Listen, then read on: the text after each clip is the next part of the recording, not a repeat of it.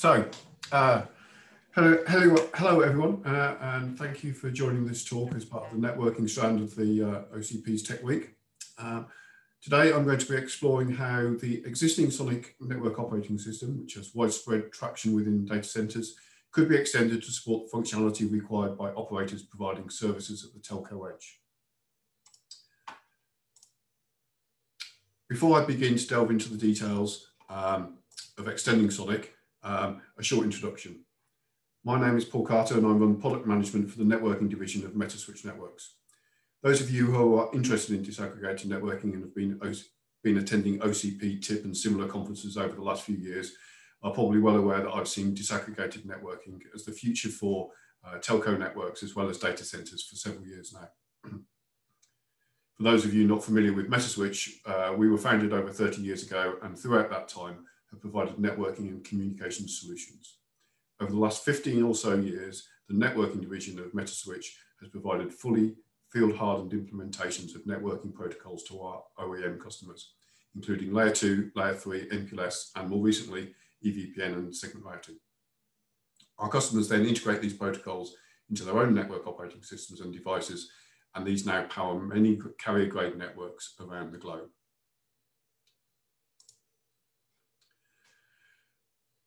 I'm sure you're all well aware of how disaggregated networking solutions are becoming the norm in data centers. However, service provider networks have continued to rely on traditional monolithic devices.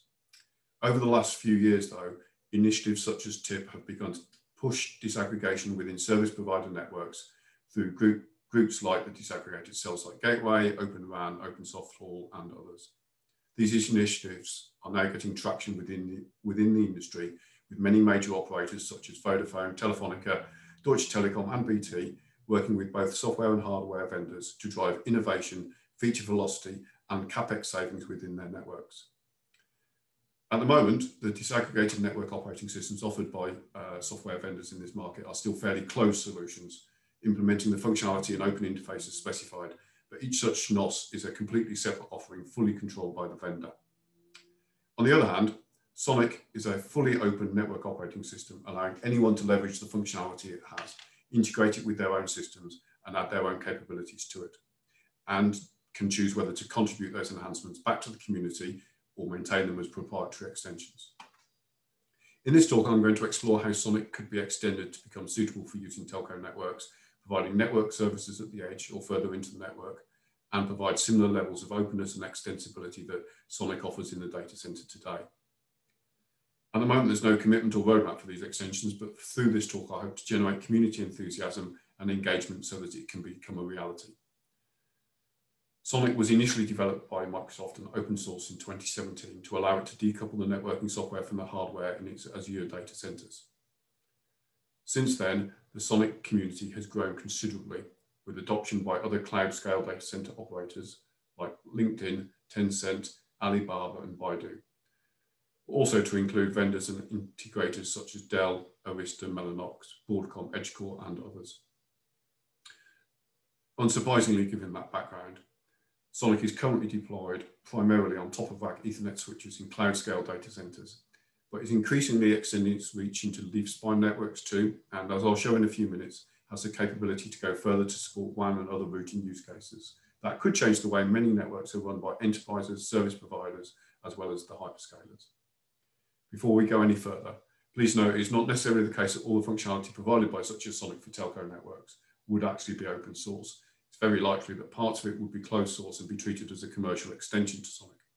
But that should not significantly affect the ability of service providers to leverage the openness and extensibility of SONiC. Right, let's move on and look at the SONiC architecture.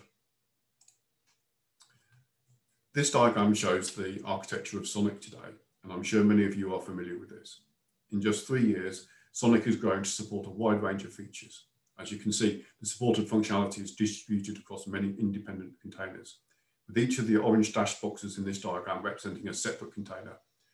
That gives the system good separation of functionality and protection against failure of single components, and the ability to independently upgrade elements while the rest of the system continues to operate with zero downtime. The switch state service, or SWSS container, takes advantage of open source key value pair stores to manage all switch state requirements and stores them in the release server database in the center. That database holds all of the device configuration and the network state and notifies interested components of any changes to that state. SONiC uses the open source FRR Layer 3 protocol stack based on Quagga and Zebra, and this provides an implementation of BGP with EVPN VXLAN to be added soon. It also supports OSPF, although that's not really used by the hyperscalers. There are also implementations of ECMP, LLDP, LAG, and LACP, which is provided by the TeamD container. These protocols program the underlying architecture via the SYNC-D container, and that contains an implementation of the switch abstraction interface. The SI is key to the current and future success of SONiC. It defines an API that provides a vendor-independent way of controlling forwarding elements such as a switching ASIC, an MPU, or software switch in a uniform manner. The SI API has gained widespread support from most major ASIC vendors, including Broadcom, Mellanox, Marvell, Cisco, and Juniper. That breadth of support gives SI and SONiC and the operators that deploy it the capability to deploy a heterogeneous network using equipment and software from multiple vendors, which remains reliable while driving innovation amongst those vendors. SONiC has many features which make it a good base for a fully featured network operating system. The common management components, SNMP and the CLI, allows users to get started quickly and easily, as well as being able to check the state of the system. Also, the platform SDK and PMON container provides common management of hardware components like fans, LEDs, etc. Finally, SONiC has a strong roadmap containing several features that will be of direct benefit to any move to extend support for WAN use cases, particularly radius AAA support and time synchronization techniques such as PTP. However, the fairly short list of protocols supported by SONiC today is missing many of those that are required for the sorts of network devices that are deployed at the edge of service provider networks, including major features like IP MPLS, ISIS, and segment routing, as well as extensions to protocols like BGP for features like BGP-LS and BGP-LU that are also not currently supported by FRR.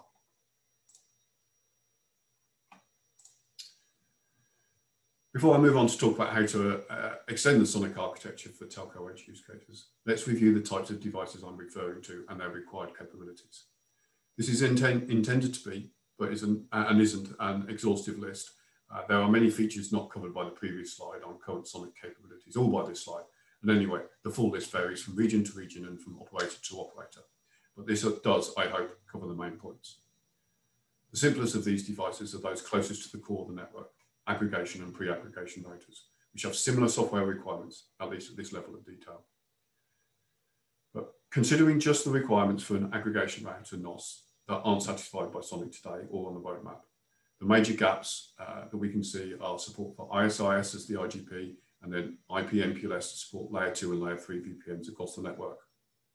Over the last year, segment routing has also become an essential feature for these devices, as most operators are planning to roll out SR in their MPLS networks to replace LDP. In addition, many operators have centralized management systems to control their network, and requirements to support netconf interfaces and standard OpenConfig YAML models are becoming increasingly prevalent, whereas support for Chef, Puppet, and similar are more commonly used within the data center. Cell site gateways provide the backhaul connectivity for mobile base stations and have traditionally been monolithic, tightly integrated systems. But with the move to 5G, cell sites will become far more numerous and smaller, and also require support for value-added services, network slicing, etc. This will drive operators towards disaggregated solutions with open architectures, allowing them to innovate and meet consumer demand at a high velocity, making SONiC a great fit for these devices. As operators extend their MPLS and segment routing networks right to the edge, modern cell site gateways will need to support these same advanced protocols as aggregation routers, and also have quality of service features like HQAS and OEM features like Y1731, TWAMP, etc. Finally, broadband network gateway devices increasingly combine PE router functionality with traditional BRAS features and need to handle lawful intercept for compliance with regulatory requirements and support AAA for subscriber management, as well as various encapsulation methods and protocols to be able to terminate subscriber connections. In fact, in scenarios like that shown in the diagram, the BNG has to aggregate more subscribers than in previous generations. perhaps up to 128K subs or even beyond. And that can only be achieved with a chassis-based solution, and more on that later. Now let's move on to show how the SONiC architecture can be adapted to meet these requirements. So on this slide, I'm showing the first steps towards an architecture to meet the requirements of the use cases covered in the last slide. This first step is for a standard single ASIC device targeting, for example, a pizza box router. The new components are those shown here, highlighted in dark blue. Immediately, you can see that the overall architecture is unchanged, and much of the current SONiC functionality continues to be leveraged. That means that a NOS based on this enhanced architecture will continue to benefit from many of the features of the core SONiC implementation available today and those added in the future. The first and most obvious change is the replacement of the BGP container, which contained FRR and ZEBRA, with a new routing container holding implementations of the enhanced protocols required for the telco devices. In fact, a fully featured enhanced control plane could also replace the LLDP and TeamD containers. There's also no particular reason why the enhanced control plane would need to be implemented in a single container. It could be split across multiple containers to provide separation of functionality between protocols or protocol families. Extensions to the Redis server will allow these protocols to store both their configuration and the additional network state associated with them. As I mentioned at the start, these protocol implementations may be closed source, but providing they integrate with the open Redis server database extensions, different protocol implementations could be swapped in or out, giving operators the ability to choose the protocol engine that best suits their need. So this diagram shows the sheer number of protocols and components that may need to be supported by this enhanced control plane. As with the existing containers, these protocols will be integrated with SONiC using one or more SyncD components, which are not shown here. In order to support the new networking concepts and to be able to program the ASICs accordingly, the SI SDK will need some enhancements too. And ASIC vendors who wish to address this new market will need to add those features to their SI implementations. The second major change is the new services container, where features like radius AAA, DHCP, lawful intercept, etc. can be implemented along with encapsulation protocols. Again, these may well be implemented across multiple containers. Finally, management options are extended by adding a netconf agent and associated YAML models alongside the CLI. There are several netconf agents available, both open and closed source, and the chosen agent will need to be integrated with the SONiC architecture. In summary, I hope that this shows that the SONiC design is flexible and robust enough to support the functionality needed for these sorts of devices. Clearly, the implementations of the protocols and other services are non-trivial, but the containerized architecture allows much of that complexity to be abstracted away and existing implementations to be integrated into this architecture.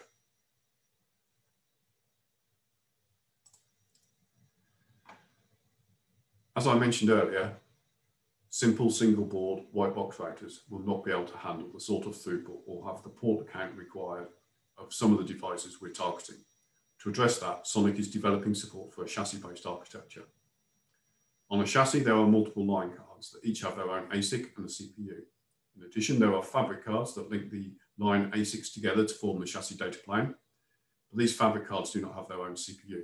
And finally, there are a pair of root processor or RP cards, which are pure compute controller cards running in active standby mode.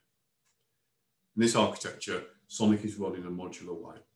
There's an instance on the line card with some small extensions and an instance on the active root processor for the fabric, and that takes care of the rest of the chassis architecture.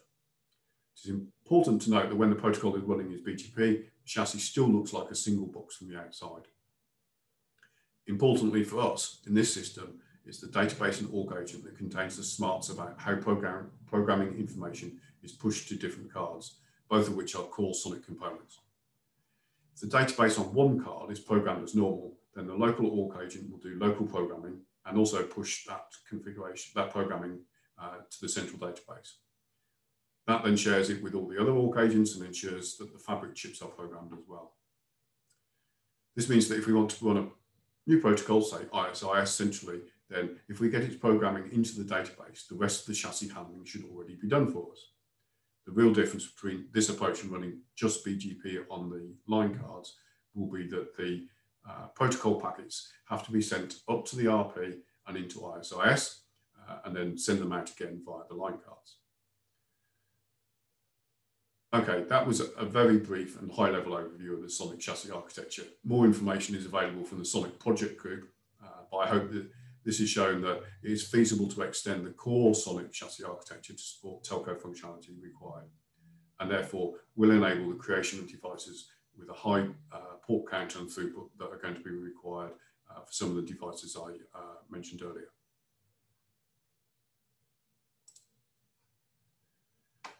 The last use case I have to discuss today is that of a version of SONiC using a software data plane. With an implementation of a virtual SONiC, it would be possible to deploy a device like this on a standard x86 server or as an instance within Azure, for example on Azure Stack Edge. In this case, the architecture is very similar, except that the enhanced SI implementation would interface directly with the software data plane, which will, using DPDK or similar, interface directly with the configured network ports. Within Metaswitch, we've done some prototyping of a system like this, and as this screenshot shows, we have been able to achieve a throughput of about 3 gigabits per second using a single core on an Azure VM, where 3 gigabits is per second is the limit imposed by Azure for the VM instance type that the test was done on. So in this device, the picture is receiving IMIX traffic on IF1 at the top left, and routing it out again on IF2 as shown below that. Then the graph at the top right shows that it's handling 1 million packets per second, with the red line there tracking the very small difference in the packets being sent out versus those received. And that's actually the small amount of ARP and BGP traffic being received on top of the data for forwarding.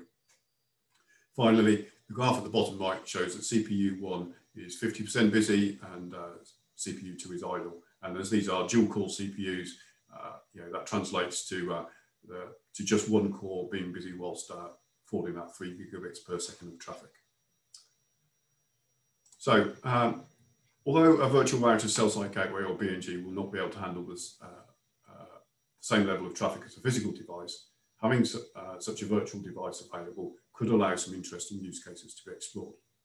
For example, a hybrid BNG solution could terminate physical lines and run full PE router functionality on a physical device while offloading services such as AAA, OEM and telemetry to a co-located virtual device.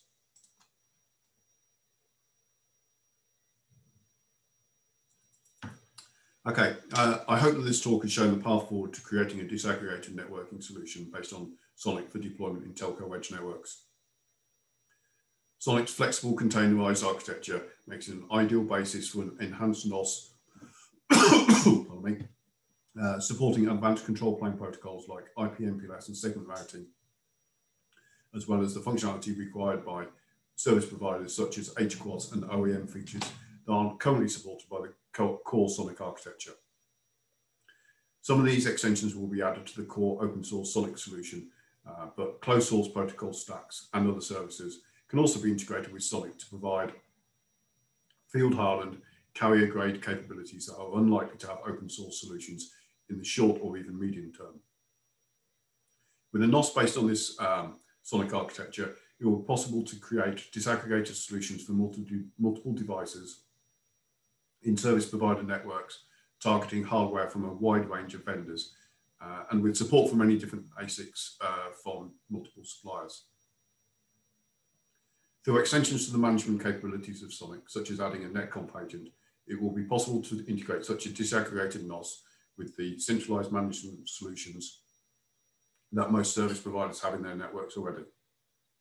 And looking beyond the basic architecture, there's also the opportunity to extend it to support large chassis-based solutions or even a virtual solution based on a software data plane for deployment on standard platforms.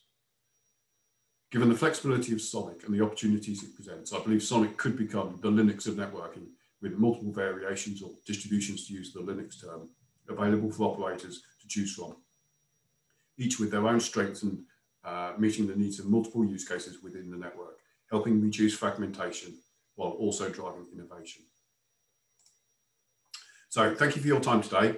If this talk has sparked your interest in such a solution, whether it's a vendor, an ASIC manufacturer, an operator or systems integrator, I'd urge you to get involved. And if you're not a member already, join one or both of these existing communities to help turn it into reality. SONiC already has a community of more than 850 members, including major cloud operators, service providers, silicon and component suppliers, as well as network hardware, OEMs and ODMs, and systems integrator. Although most of my talk is focused on changes to SONiC, there will also be extensions needed to the SI API to support the programming of new objects to ASICs, and the SI also has a very active community within OCP. And at Metaswitch, we are looking forward to working with everyone to specify and implement these changes and build momentum towards turning this into reality. So thank you. I hope you found that interesting, and hopefully we have a few minutes still available so that we can open up for questions. Yeah, we do have some time, Paul. So anyone that has a question, please feel free to put it into the chat tool.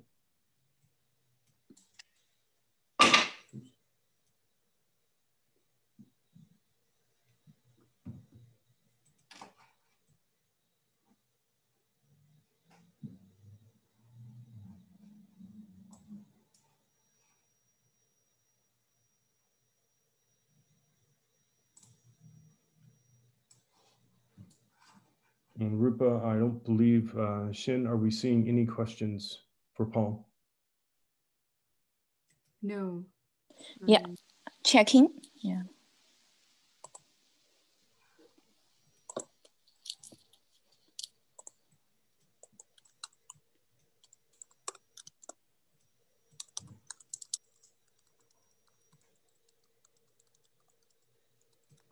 Okay, any questions from the audience? You can input your question in the chat window, or you can click to gain speaker access to join the Zoom meeting so that we have your audio.